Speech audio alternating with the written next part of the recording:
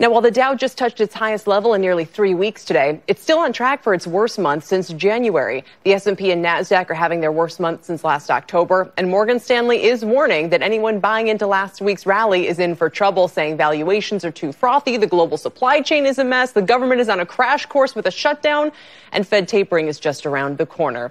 Does my next guest agree? Joining me now is David Bahnsen. He is Chief Investment Officer at the Bahnsen Group. Are you more sanguine, David, or how do you think things are shaping up here?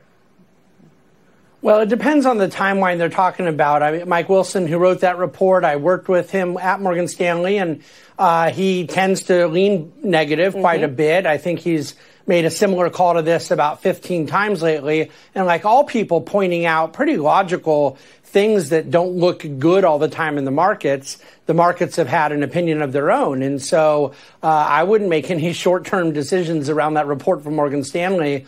I hopefully don't have clients that are making short-term decisions at all, though. You know, we want to be able to have a little longer-term view. And so that's where the sanguine comes from, is that we do believe through time the way that particularly our dividend orientation is positioned will do quite well. But as far as the markets needing an excuse to have a correction or some downside volatility, there's plenty of excuses out there to choose from. There's a ton of investors, David, breathing a huge sigh of relief to see financials and energy back in the leadership. You know, people who were overpositioned, looking for rates to finally move to the upside and so forth. Is this really sustainable, though?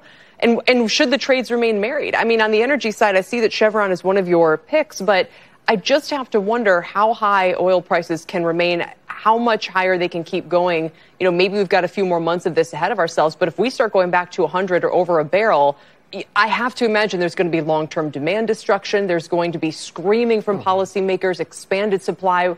You know, why is Chevron a name you want to bet on for the long run? Well, our thesis on Chevron has absolutely nothing to do with the price of oil. And so there's sort of two different questions there. I agree with you completely. Oil prices getting near $100 are not good for the energy sector. It drives a lot of margin for the short period of time. But as you exactly pointed out, long-term demand destruction is a real phenomenon. There is sort of a sweet spot in this supply-demand crux. I suspect it's between 60 and 80. We're at the upper end of that range now, back above 75. Chevron makes an awful lot of money at $60 oil. So the price of the commodity is not the thesis. It's that the valuation of the company is extremely low relative to its normalized free cash flow.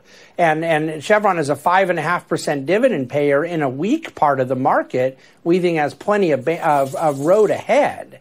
But you also have to remember the natural gas story and the downstream story. These are integrated companies. Chevron has a lot of ways they can make money regardless of the oil price. No, and this is going to be such an important story. I feel like I could talk to you about only that. I want to mention you also like 3M, LYB, Blackstone here. So there are a number of other things going on.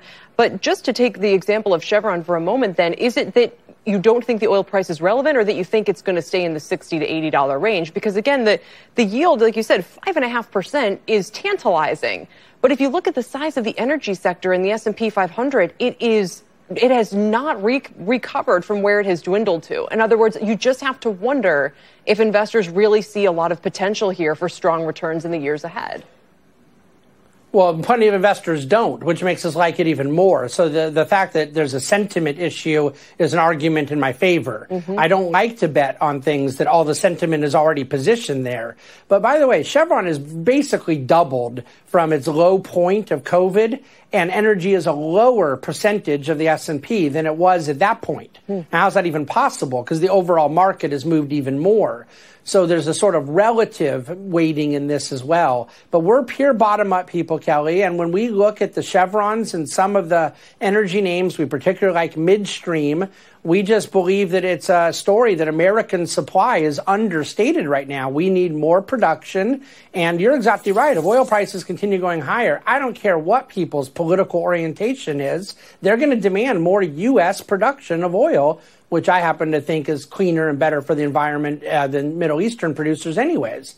But at the end of the day, we have a story here of a company that has a very important place in the American energy narrative that I just think is underpriced. And the sentiment and some of the technical and extraneous factors can't ever change the fundamentals of cash flow generation. Yeah. They have really reduced their cost structure, and so we like the profit margins going forward as well. I mean, and we've seen the performance of, going back to the Altrias of the world after that era of divestment. It sort of speaks for itself, so we'll see if this is the same story or not. David, we'll leave it there. Thanks for your time today. Hope to check back in soon. Thank you. David Bahnsen is the CIO of the Bahnsen Group.